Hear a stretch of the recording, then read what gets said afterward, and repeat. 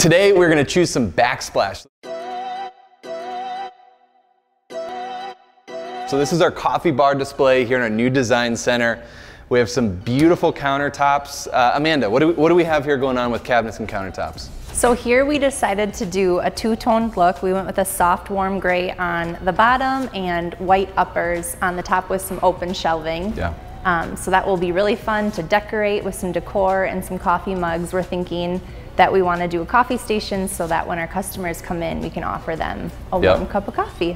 I do love the 5-panel drawer upgrade on these drawers. That is one of my favorites for sure. Yeah, the shaker style is just such a timeless look. Yep. Yeah. All right, so let's talk about what's most popular. Okay. Subway. Right? Subway. Mm-hmm. A lot of people do white Subway. We've seen kind of some of this size is becoming more popular.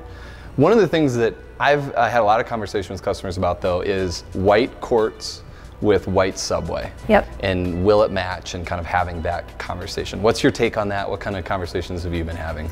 Yep, a lot of people have been concerned the white on white. So we take the white samples and we try to get a close match to the tops, and then we'll bring in the grout sample and play around with all of that and try to create like an in-person mood board for them to be able to visualize it all pulled together. I love white on white. I think it's super clean. Yeah.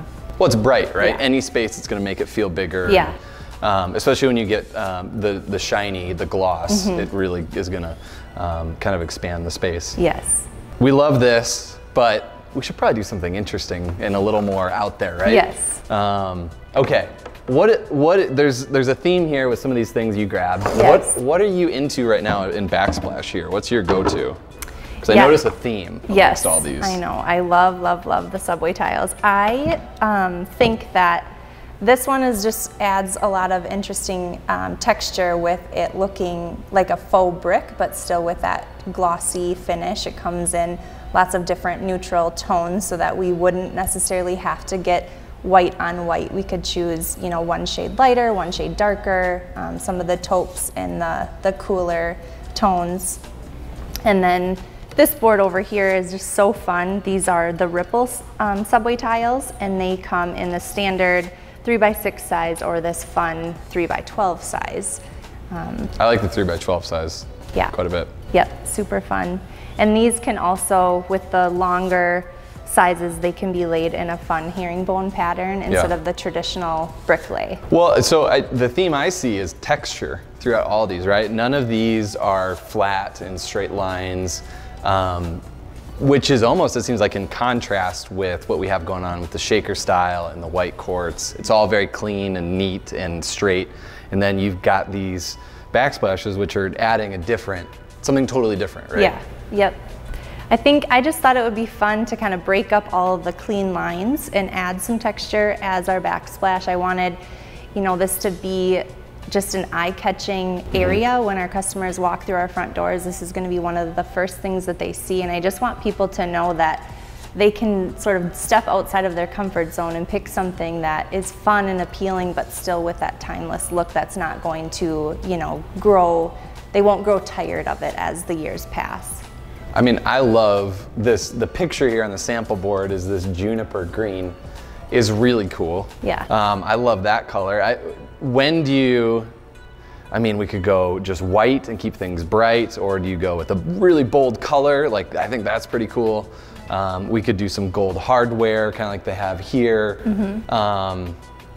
Or there's other kind of shades as well, which we could pull from the veining and go with, you know, a color like this to pull from. Lots of options. Yeah, so many options. I don't know, I'm loving either the white or the bone, just because I think it still keeps it super classy looking, but gives us a lot of visual flair, if you will, with the Ripple style. And I would love to see it laid in a herringbone pattern here in this area. I love the herringbone. It's so, it just makes anything pop. You know that there was some custom work, some craftsmanship, right? Like, we have some really great tile installers that do a great job, and they are craftsmen and can do some really cool stuff with tile, like the herringbone or whatnot. So it'd be cool to see that. Yeah, I think it's truly an art, and I think that we can soften and warm things up by adding some dishes, some pottery with, you know, plants and some baskets and different things to warm things up with the open shelving. All right, so we have the white tile and we've got this Laza stone. You can see it, I mean, there's a significant difference in the color of the stone. I mean, do you think that'd look bad if those two are next to each other? I do. I think it would almost make the beautiful Laza quartz look a little bit dirty. So I'm loving the way that the bone looks. Just that warmer white. It does almost match it perfectly. I think I like the bone color as well. All right, so most people don't realize there are just a couple grout options to choose from here. Gosh, where do you start with this? I know, this is the part that can be overwhelming because it depends on, you know, what the client's preference is. Do they want a bold grout line or do they want it really soft and subtle?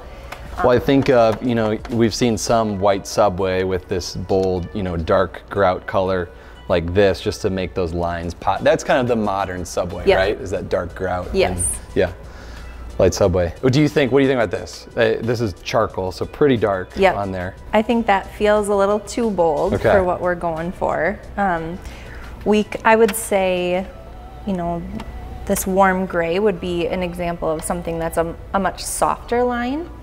Do you try to match it? Should we ever try to match our grout to the tile?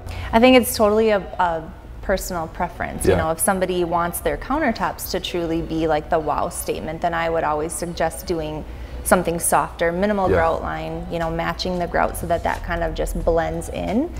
For here, we want it to be a feature with it, you know, laid in the herringbone pattern. And I still want to feel intentional about the warm gray base cabinet. So I'd feel pewter and silver. We use these two colors, it seems like, constantly.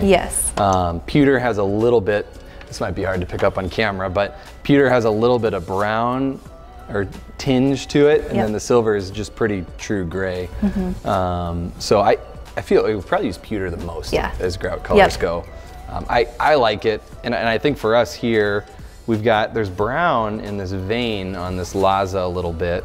I mean, that's kind of my rule of thumb with grout is like, what is in your countertops? Is that something you use quite often to pick? Yes, absolutely. And I am loving how this is picking up those warm tones with the base cabinets, the countertop, and you know, it's a couple shades darker than our bone. I think that's gonna look gorgeous. Yeah, really cool. Okay, so we've got the ripple with the 3x12. I really like this size. It laid normally or in the herringbone, but we'll do herringbone and then we'll do the pewter grout.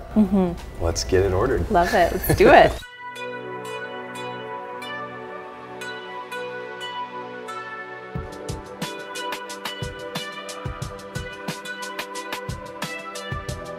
I'm really excited to show you how the Backsplash turned out here at our design center at the coffee bar, which is located right at the front entrance. We wanted to do something fun and exciting that would grab customers' attention right when they walked in the front door. And I think we knocked it out of the park by choosing this really fun ripple Subway tile laid in the herringbone pattern. We are just so excited with how our design center is coming together and would love to partner with you with any future home renovation projects that you have. Come on in and see us.